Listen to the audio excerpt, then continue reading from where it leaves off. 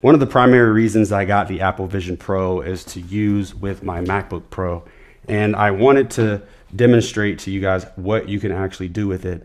It's not quite like I expected, but it is still pretty cool. So the way that you connect to it is you look up and you select your notification panel, your menu, and then you're going to go, I call it Control Center.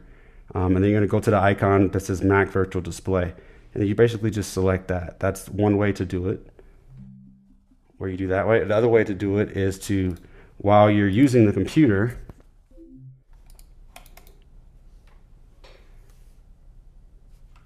you just look at the computer, and then right above the display, you'll see a button that says Connect.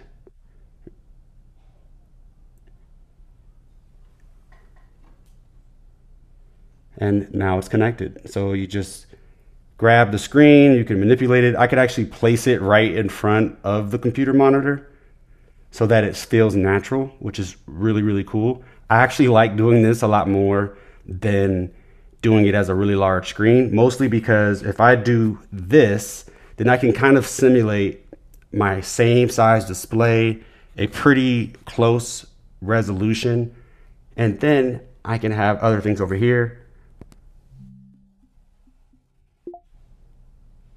Right? And then I could have something over here.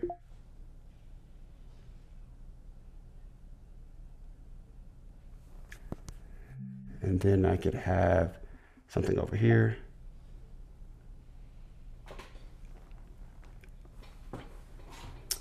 And also I can go ahead and have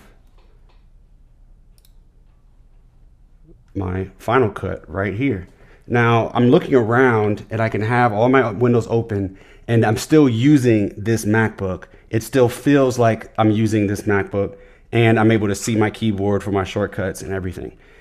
I love this, but I don't use it like this most of the time. I'm a very singular focused person. So I usually only have one thing up at a time.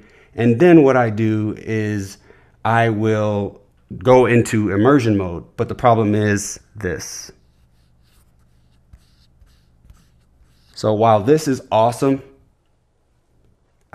I can't really see my keyboard. I wish there was a way to kind of, I don't know, bring the keyboard into the immersion space.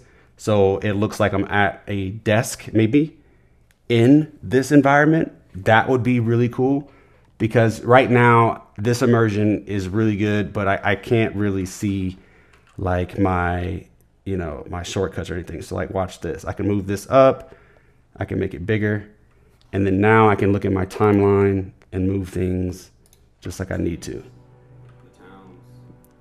And another thing is that the audio comes through the speakers and I can't figure out how to push the sound through the Vision Pro. So, no, I don't know. If you guys know how to do that, let me know down in the comments.